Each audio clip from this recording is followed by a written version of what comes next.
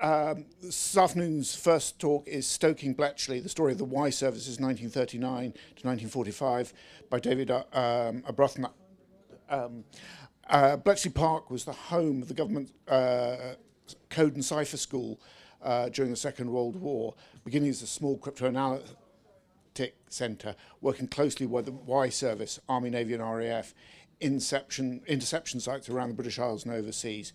Bletchley quickly expanded to become an industrial-scale producer of signals intelligence, and the Y service is one of the core providers of intercepts.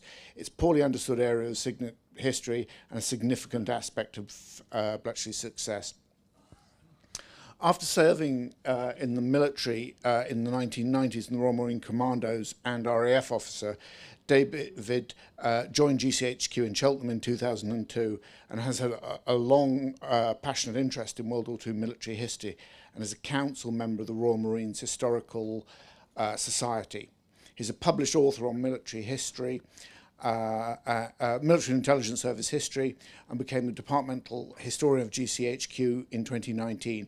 He's a fellow of the Royal Historical Society and the Royal Geographical Society.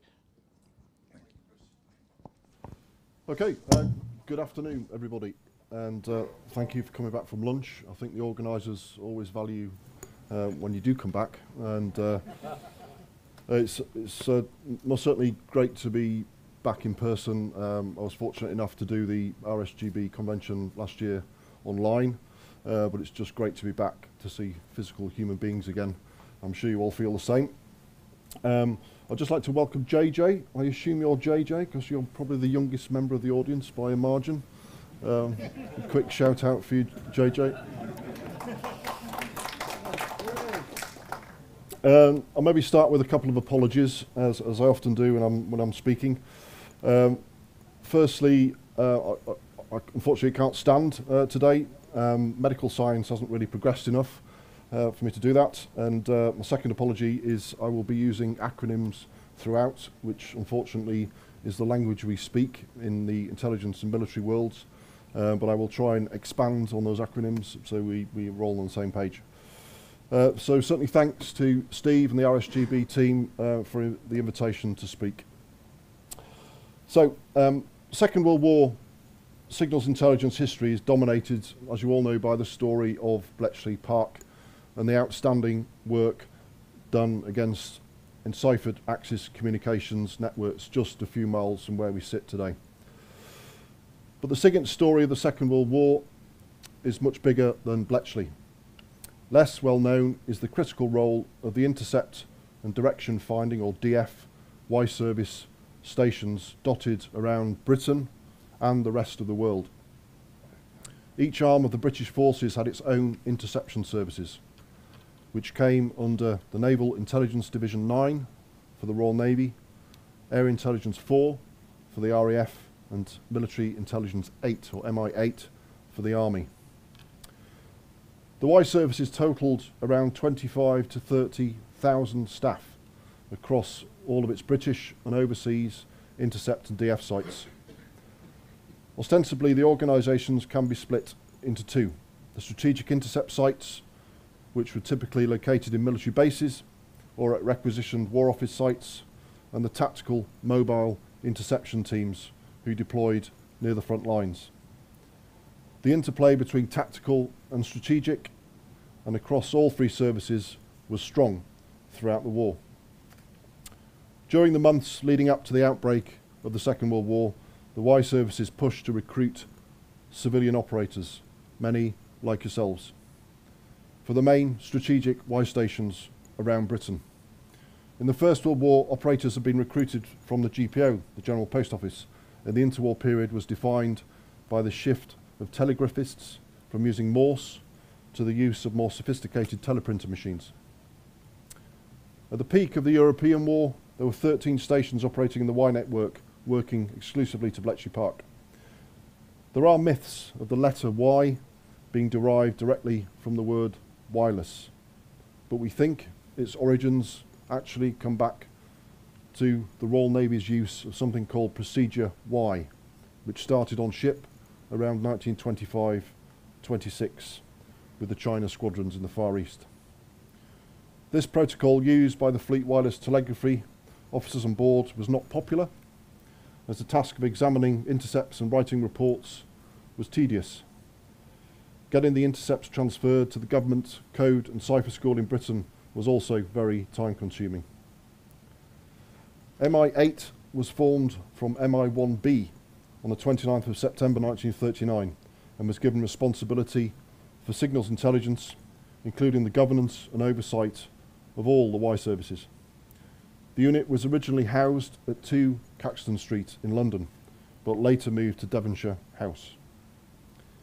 For an effective Y service to function in a time of war, having a nationwide and overseas network that was interconnected was vital for the speed and ease to share intelligence on enemy transmissions. By November 1936, the Air Ministry and Admiralty were linked up. The Munich crisis in September 1938 was a catalyst for change and became something of a dummy run for the beginnings of the Second World War SIGINT effort. GC&CS achieved connectivity of Bletchley Park to the Y stations and the London office by teleprinter and telephone. Teleprinters linked the sites at Cheadle, Scarborough, Flowerdown, Denmark Hill, Chatham and London. The telephone exchange connecting BP to the GPO system grew to have over 750 extensions and 150 long-distance private lines. The terminal of the Y communications network was placed at BP at Bletchley and manned by 26 Group RAF personnel held on their Leighton Buzzard station strength. One of the most important underpinning aspects of the Y services infrastructure was the technical support provided by a commercial company, Cable and Wireless. In one document I've read, it is difficult to overstate the value of this company's system to SIGINT. Their role was hardly ever mentioned in the various historical accounts that have been written. The vast majority of Y services traffic from and to overseas stations were carried on cable and wireless infrastructure before the Y services networks were mature enough to cope with the volumes. MI8 was expanded and reorganised in November 1940. It had the following functions: intelligence, which included collation and dissemination, and the study of enemy and foreign wireless telegraphy communications networks. Number 2, organisation, which included training of personnel, enemy, foreign, telegraph and wireless communication systems, procedures and equipment, and military Y organisation. The third function was policy and liaison, being things like developing and implementing Y policy and inter-service Y liaison. The problems of interconnectivity really didn't bear fruit until November 1942, when a decision was made to appoint a deputy director for the Y services who would be answerable to the director signals and the director of military intelligence, or DMI, although that approval did not happen until April 1943. So what of oversight? That was 2 main entities, the Y Committee and the Y Board. The Y Committee was formed in 1928 to bring coordination to the interception operations of the 3 services. 1941 was a turning point in the coordination of SIGINT in Britain. There was a growing need for simpler and better telegraphic communications and to centralise intercept materials for cryptanalytic attack. In October 1941, the Y Board approved a new approach to the Wireless Telegraphy Board, giving the opinion at the beginning of January 1942 to a new expansion programme to the Y services. As the war ran on, there was a pressing need to further expand the Y services, and a programme was initiated to bring in more resources to support the work at Bletchley Park, so vital that the feed of ultra-intelligence was providing to Allied commanders around the world. They needed more interception sets. The DF exchange between the sites needed to be able to coordinate the order of more than 2,000 bearings per day. So an elaborate array of switchboard arrangements for connecting all the stations to the DF network, manned by Army and RAF personnel, was situated on technical grounds at the Bow Manor Wireless Telegraphy Station. As the military wire service collection effort expanded, notably with the opening of the Eastern Front, there was a need to acquire more stations. The Prime Minister, Winston Churchill, gave priority to the building of an additional Y stations. One of the first of the expansion programme was at Queen Ethelburga's College at Forest Moor, just outside Harrogate. At the cost of £100,000, the site was acquired and refurbished and was formally opened on the 1st of June 1944 and was known at the time as the War Office Wireless Station. 2 main blocks are built at the site, each containing 3 set rooms with 32 positions and a control room, and personnel were provided by female ATS, Auxiliary Territorial Service personnel, and supervisors from the Royal Signals. And what of foreign partners?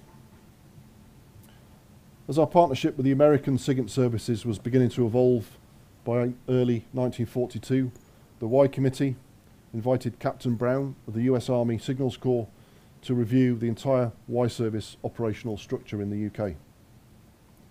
Captain Brown was to conclude, I quote, "The American Signal Intelligence Service maintain the closest contact and coordination with the British Y service, to the end that our units may be quickly trained to penetrate the complexities of the German system." In the spring of that year, the Y Committee continued this interaction with the Americans by sending a technical Y mission to North America.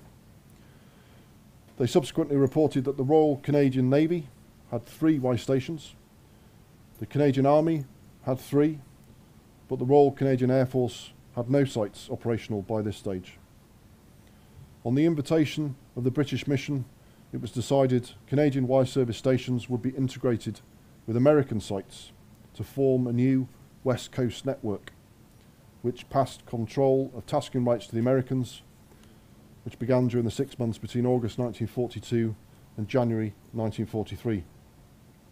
The Canadian Y services could provide, on average, 6,000 messages per month, which was spread over some 35 different types of traffic. But this West Coast network played a vital part in the battle for the Atlantic, subduing the threat to Allied convoys from the German U-boat wolf packs. The Y Board, under the direction of the Chief of Staff, was the controlling authority for the whole of British SIGINT, but it was not in continuous session. Much more detailed control was delegated to the Y Committee, or as it became known in October 1943, the Junior Board. The Battle of the Airwaves in the Second World War were hard fought. The Germans were adept at placing obstacles in the way of the SIGINT operators. They would regularly screen their transmissions with military band or operatic music, sometimes played their transmissions backwards and at high speed. Frequencies would be changed regularly and without warning, often in the middle of a message transmission. Added to this, the fading of signals due to propagation and shifting atmospheric conditions, or other stations operating on the same frequency, made the work of the Y services operators extremely challenging. They needed skilled and proficient operators. One of the key problems for the Y services was training wastage. On the 27th of February 1940, the Y services established a bespoke training programme at Trowbridge Barracks. Later in the war, this was moved to Bow Manor. It was called the Special Operator Training Battalion, or SOTB. The intent was to produce wireless operators who had a moderate standard of Morse, and the initial phase of training was to last 6 months. But it genuinely took another 6 months for them to be proficient. In reality, Morse operators would take 2 to 3 years of experience to reach their full potential. The aim was for the SOTB to produce 100 special operators every month. They had to draw on personnel from all 3 services, but much of the original signal staff had served in France with the British Expeditionary Force, who had returned to Britain from Dunkirk. Later there was a reliance on women from the Auxiliary Territorial Service. Operators had to get a required level of Morse. Those who had been carefully selected did not always manage to attain the benchmark and were taken off the course. Even the 120 Post Office wireless operators who were loaned to the War Office Wireless Group, over half of them were returned because they hadn't performed to the right level. The Kedleston Hall War Office Y Station near Derby became operational in November 1942, manned purely by female ATS operators and commanded by supervisors from the Royal Signals. In 1943, the site installed additional aerial arrays which allowed them to intercept Japanese traffic. After VE Day, Kedleston Hall became the main training centre for ATS-Y operators who had volunteered to deploy to India for the war against Japan. So I'll talk a little now about the three services. The RAF first established a Y service collection site at Branston Mere in 1922, just around the corner from RAF Waddington in Lincolnshire. In 1938, they moved to better premises in an empty country house that had been requisitioned at Cheadle, which was linked by landline to the DF stations at Montrose, Sutton Valence near Maidstone, Waddington and Lidford in Devon. Overseas, the RAF had developed a significant global Y service coverage network as far afield as Cairo, Malta, Aden and Khartoum. In 1939, they also had a mobile unit operational in Hong Kong. The RAF made the decision in the early part of the war to build Chicksands Priory in Bedfordshire into a station capable of dealing with all the mainline German Air Force traffic, which would allow Cheadle to deal purely with tactical traffic. Cheadle would go on to play a significant part in the Battle of Britain. The RAF also opened a station in the Dorset town of Shaftesbury and a standby site at Sutton Valence. RAF Chicksands monitored Luftwaffe signals from North Africa and much of Europe and the Russian front, and at its peak had 200 receivers in operation. It also transmitted messages to Allied agents working in France. On the 25th of May 1941, broadcasts by Admiral Lütjens, who was the captain of the German battleship Bismarck, were picked up by Chicksands, along with a few other stations on the east coast, which allowed them to deduce the direction of travel through DF. The British sunk the vessel, as many of you know, on the 27th of May. Alongside their DF stations, a maintenance centre and a support depot, they had over 3,500 personnel. The Wireless Telegraphy Board agreed that the RAF, who were already installing their own long-distance communications network, should accept responsibility for providing a wireless telegraphy network for all three Y services. It was to be administered by number 26 Signals Group. The non-Morse chatter from Luftwaffe crews was picked up by a unit at RAF Hawkinge, but over time complemented by 9 stations at Sutton Valence, Stret, Beachy Head, Shaftesbury, Gordonston-on-Sea, Capel-le-Fern, Scarborough, Inglemells and West Kingsdown. They were collectively referred to as the Royal Air Force's Home Defence Units, or HDUs. And they were focused notably on Luftwaffe VHF tactical transmissions. Most of the staff at these sites were German linguists, familiar with the Luftwaffe operating procedures and slang used by the pilots.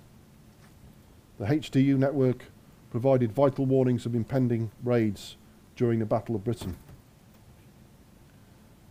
RAF West Kingsdown pioneered a technique affectionately called ghost voices against the Luftwaffe.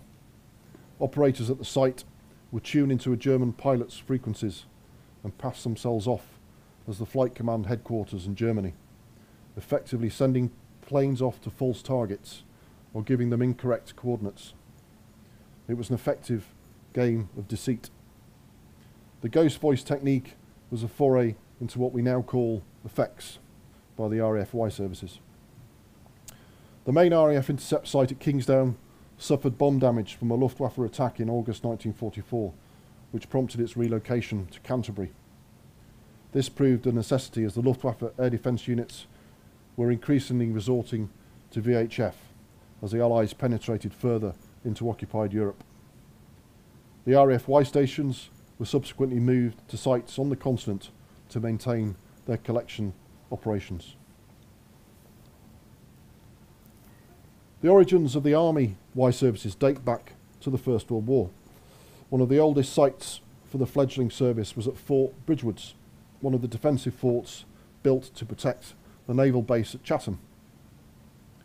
It was first used as an intercept site in 1926, with just one officer and 2 wireless operators working 2 watches a day, and in a very Dickensian way had to operate at night using candles they'd supplied themselves. The site's original collect was against a Paris to Beirut communications link, but over the course of the 1930s the site expanded and became vital for the interception of traffic during the Spanish Civil War. The operators, before the outbreak of the Second World War, developed their own techniques in what we now call traffic analysis. By the end of 1939, Chatham had 75 civilian staff manning 25 sets. At the beginning of the Second World War, they were exclusively assigned to work on German Luftwaffe interception tasks. But Chatham had only a small set room space, consisting of 2 small rooms, which were very cramped. The aerial field outside was restricted to just half an acre, which couldn't provide adequate reception for their mounting number of tasks. So the Army requested the development of another site which could support a collection effort of over 158 receiver sets.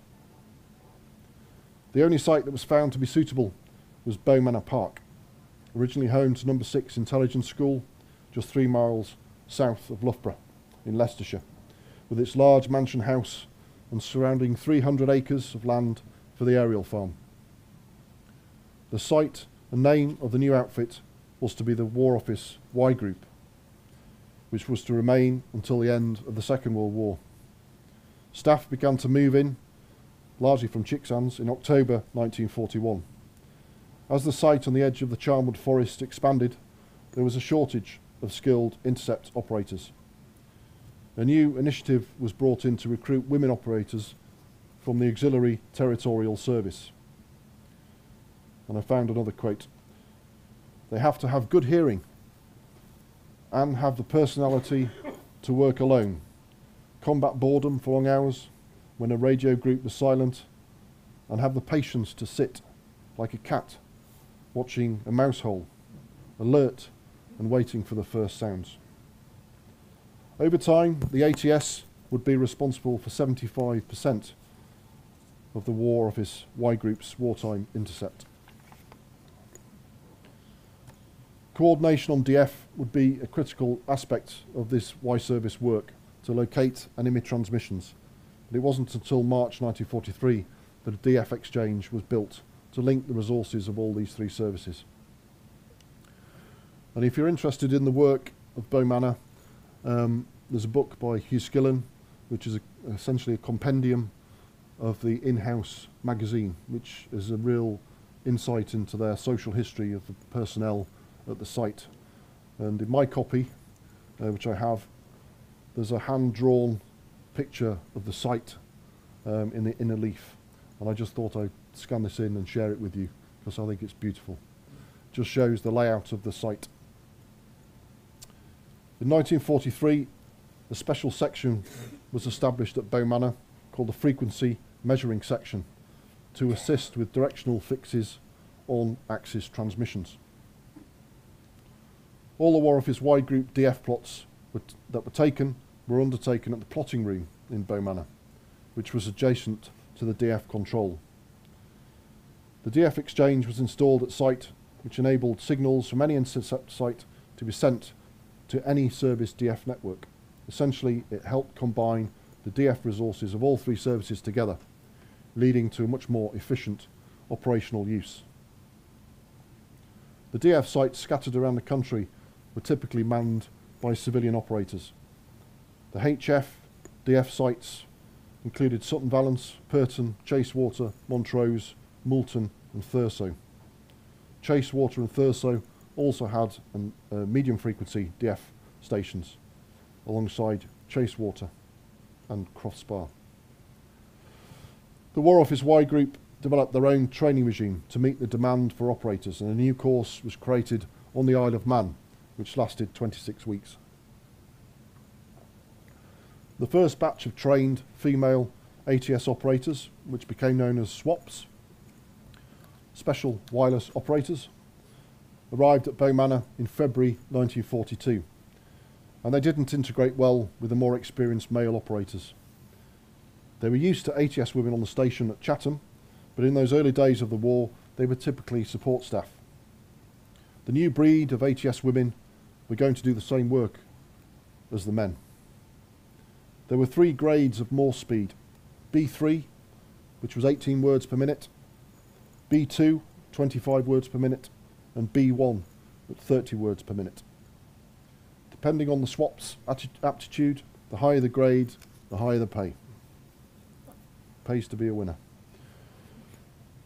The early squads were posted to Bow Manor, and later, because of the significant numbers required, formed War Office Y Group units at Kedleston in Derby, Forest Moor in Harrogate and Shenley in Hertfordshire. By the end of the Second World War, there were over 1,300 wireless operators working at Bow Manor.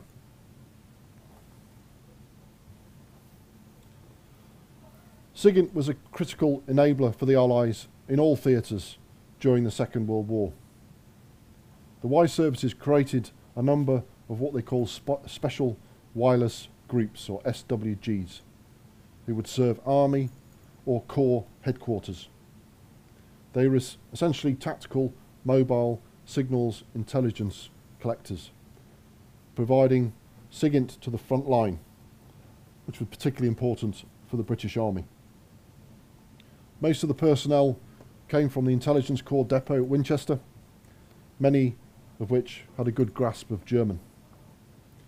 Bow Manor ran 8 to 10 week-long courses for these intelligence officers who were going to deploy into these tactical Y groups, teaching upwards of 24 students at a time the nuances of German wireless systems. They typically deployed in large 10-ton trucks to support an Army or Corps headquarters with the provision of Morse or plain speech signals intercept. And I just draw out a quick passage from the Manual of Military Intelligence in the Field, which states, "Wireless telegraphy is such a reliable and efficient medium of intercommunication that its use in war is indispensable to a modern army. Indeed, it is likely that it may prove the only practicable method of signal communications in campaigns involving rapid movements over long distances." And I just draw out one example from an SWG. It began as 4-company War Office signals, created in 1934, which morphed into 2-company CHQ signals in 1938, and was deployed into France with the British Expeditionary Force in 1939. After the evacuation at Dunkirk, the unit was rebadged 1 SWG on the 6th of July 1940. During the Normandy campaign, the unit was attached to 21st Army Group, assisting both 2nd British Army and the 1st Canadian Army. At the end of the Second World War, the unit was rebadged again as the 1st Special Wireless Regiment, which would evolve into what would become what is now known as 13 Signals Regiment.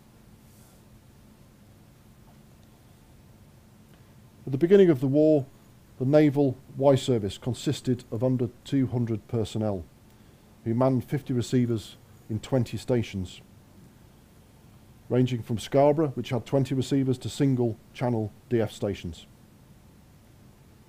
By early 1945, the numbers had increased to nearly 5,500 personnel, with 450 receivers operating ashore and hundreds afloat. There were 60 stations, of which Scarborough, being the largest, manned 130 receivers. By 1945, one man in 140 which a total Royal Navy headcount of 790,000, was engaged in Y interception and DF. The photograph on the left there, by the way, is my hometown, what is known as the OIC's cottage on the old site in Scarborough, which was formally established in 1912, the oldest, and became a SIGINT site from 1914, the oldest collection site in the world. The main interception sites of the Royal Navy were Scarborough and Flowerdown near Winchester. The German Navy's radio network relied on 3 main stations: Berlin, Lorient and Paris. The U-boats relied on a 4th on the German coast near Emden. The U-boats had to receive HF transmissions either on the surface or in shallow water, no more than 30-foot depth.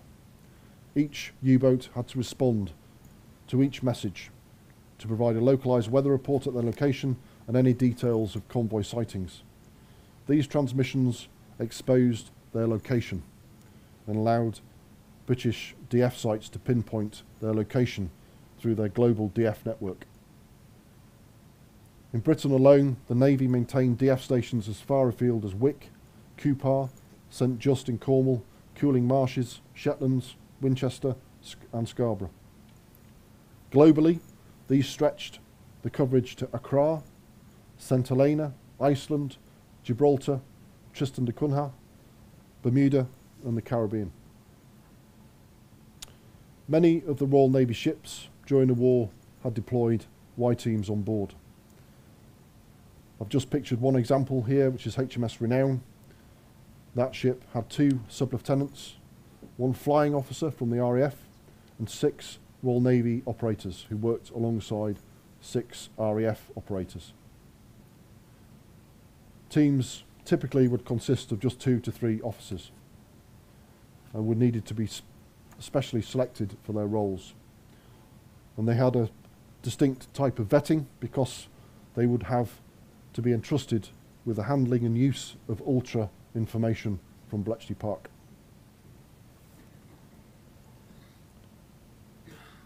In May 1943, the Y Board put forward a proposal that SIGINT and the Y authorities should have representation on the planning for Operation Overlord to assist with the coordination between Allied Y Service resources. This coordination on the planning for Operation Overlord, this coordination began in January 1944 with a sequence of 4 meetings at Bletchley. Benefiting from the convoy experiences to Russia and Malta, the RAF had provided a shipborne Y party for early warning against air reconnaissance or attack during the Op Torch landings in North Africa during November 1942. Coordination was poor between the RAF party, the Navy Y party for anti-submarine protection and a radar filter unit, even though they were embarked on the same vessel. There was also no contact between the shipborne RAF Y units and the wireless units which accompanied the landings. Both of them endeavoured to supply an early warning service against German and Italian Air Force attacks on the port of Algiers and provide an effective radar screen. The time lag in the passage of intercepts between the Y Service sites and Bletchley Park was noted as a matter of some anxiety and irritation. Prior to the Operation Torch landings, significant efforts were made by the Bletchley Directorate and heads of section to cut down the time lags on transit. Many hours had been eliminated by the construction of the new communications section at Bletchley. There were also some additional GPO landlines procured to assist with connectivity. The invasion of Sicily, Operation Husky, in July 1943 was another opportunity to test the interoperability of the shipborne Y parties. It proved to be a good dress rehearsal for the invasion of Normandy in June 1944. The disastrous raid on Dieppe had shown that low-grade signals intelligence needed to be interpreted at one central hub before being assessed and presented to senior military commanders. Allied commanders were to mute the idea of having a headquarters ship which would act as a command and control communication centre for the 3 services taking part in Overlord. It would need to be located close to the Normandy coast and have deployed SIGINT staff on board to collect and intercept German military signals during the battle, but also to receive timely SIGINT from back in Britain produced by the Y services and Bletchley Park. For the Normandy landings, the Royal Navy introduced 3 Fighter Direction Tenders, or FDTs, whose mission was to protect the beachhead. They had been converted from the most suitable ships available at the time to the Royal Navy, HMS Boxer, Bruiser and Thruster, and were to be the Allies' eyes and ears in the critical period of Operation Neptune. In the early stages of the landings, the 3 FDTs, FDT 13, 216 and 217, were to be responsible for providing immediate tactical intelligence from radio intercept to the controller of fighters back in England. Their role was vital for the RAF and US Air Force to dominate the airspace above Normandy, to protect the huge logistical chain from the south coast of England. The Luftwaffe had been decimated through a concerted bombing campaign in northern France in the preceding weeks, and they had less than 300 operational aircraft by D-Day. Fitting out the 3 of the FDTs with the most sophisticated communications and radar equipment available began in February 1944. The fits included a new Type 11 radar system which could operate on German frequencies and was situated on the deck with a rotating gantry. Each FDT had in the region of 250 highly trained military staff, most of whom were RAF radar and communications specialists.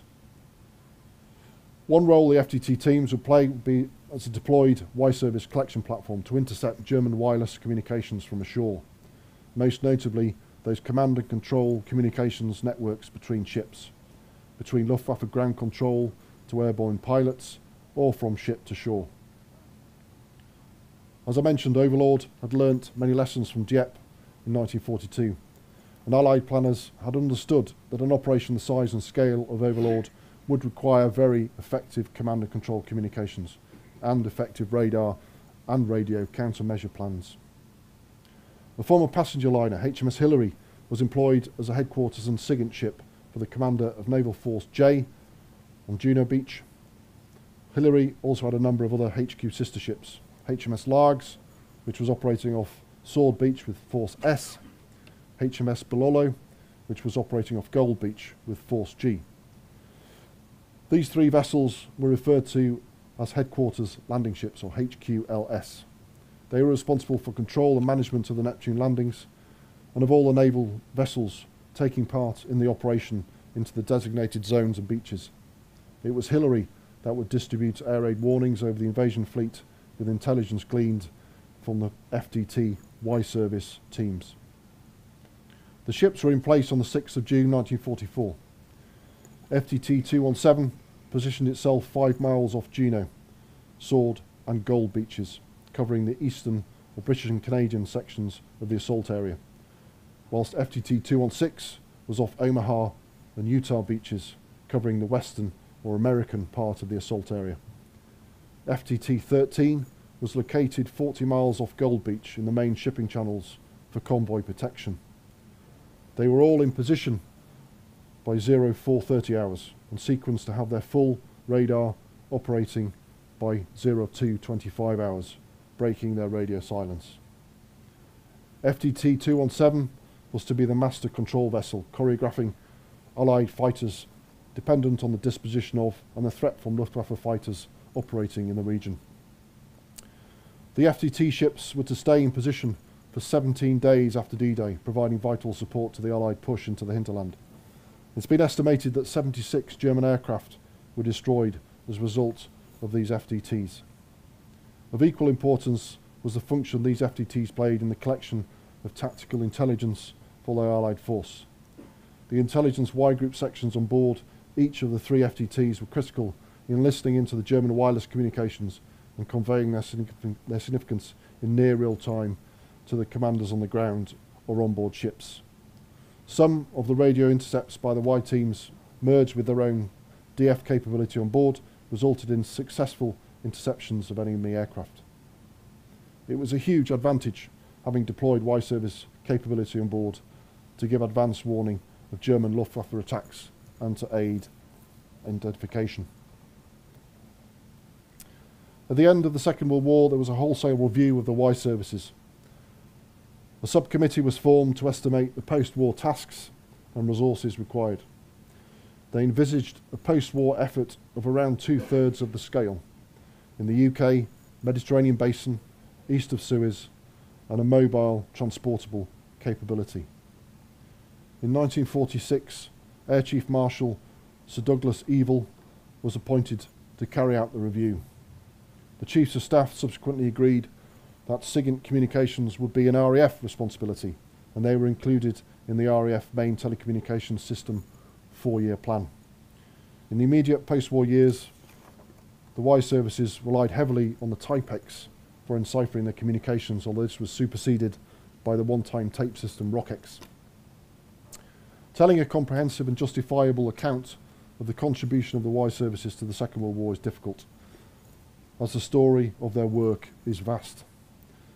But just an example of the scale of the operation.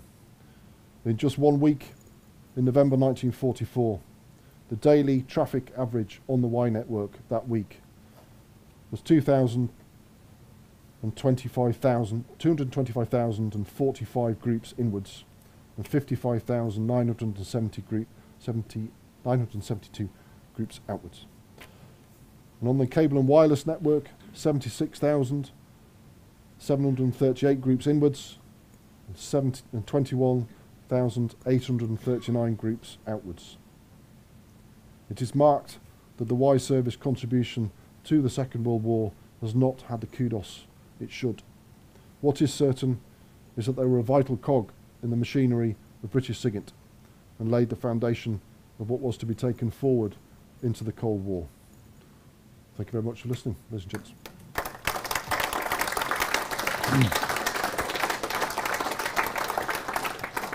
Right, if there's any questions, raise your hand and I'll run over with the microphone.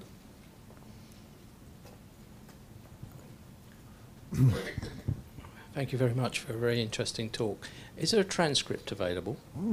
We can make one, yeah? Yep. Any more questions?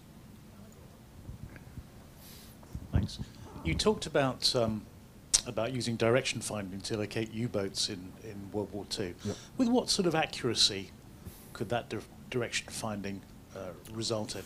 That's a very good question, and from memory, I think they could, at the height of the war and the best of their capability, which was probably 1943 to 44, certainly in the North Atlantic, they could pinpoint down to 100 metres, I think, off the top of my head. Obviously, it was a big coordination effort between that West Coast network, which I mentioned, with a lot of DF stations on the American coast and the Canadian coast, and obviously depending on the U-boat transmissions and lots of other aspects of intelligence as well. Yep. Good afternoon, David Howell, M0VTG. It occurs to me during your talk, and I've thought about this previously, that films such as The Battle of Britain and Sink the Bismarck and all that really need to be reshot to bring into account all the information you've given us this afternoon. What's your opinion on that? They could, but it wouldn't probably be that interesting. Yeah, I mean, we've all, you know, I'm a child of the 70s and, you know, still look back with affection those wonderful 1950s and 60s war films, which have, you know, some of them have stood the test of time. But certainly, you know, the stories that have been told, certainly about Bletchley Park, you know, the Imitation Game is a classic one, have very much had that Hollywood touch. So they're very, very far from truth about what actually happened, but they, you know, they're trying to convey to a wide audience and, you know, sell cinema tickets ultimately. So, but certainly there's a need for more documentary work on the work and of certainly the Y services, but also the talk I did last year, the Radio Security Service, because the stories are just fascinating. And there's so little known and have actually been written about those two entities. There's been a lot written about Bletchley and a lot of documentaries done about them, but you know, Bletchley's just the, you know, essentially the cryptanalytic centre, the sorting house for enciphered communications. You know, the whole SIGINT picture was much bigger than that, much bigger enterprise. The wider. Yep. Yep. Yep.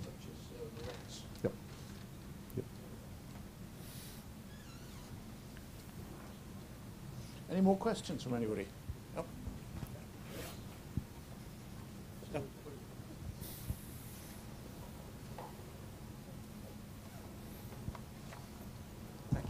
Hello, Mark Ribbons, M0UMG.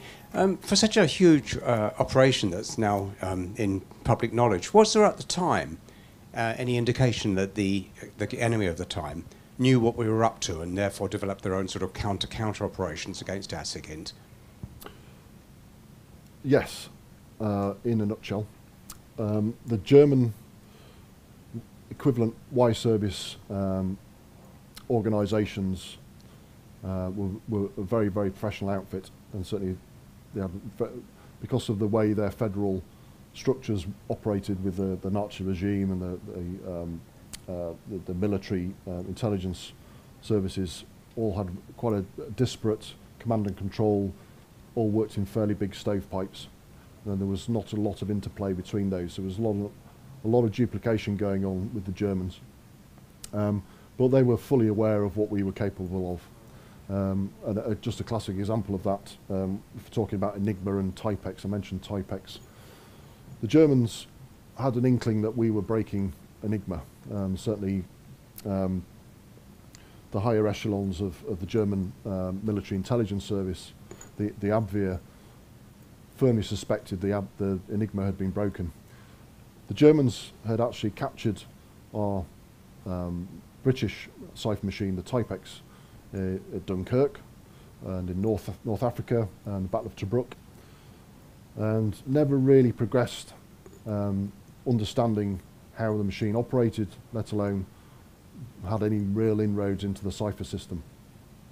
And there was almost a degree of arrogance, because how could possibly the British break the Enigma? It was unbreakable, so why would we bother going after the Typex Cypher, which was played to our advantage, because the Typex machine and the underlying Cypher was the mainstay for the Allies enciphered traffic all around the world, right the way through from about 1942 onwards, even after the war. Okay, thank you very much, everybody. We've sort of run out of time for more questions. I want to thank David for a very interesting talk. You know, as he said, this is a vast subject that, you know, in 45 minutes we can only touch on the periphery of. So I'd like to show your appreciation, if you would. Thank you very much.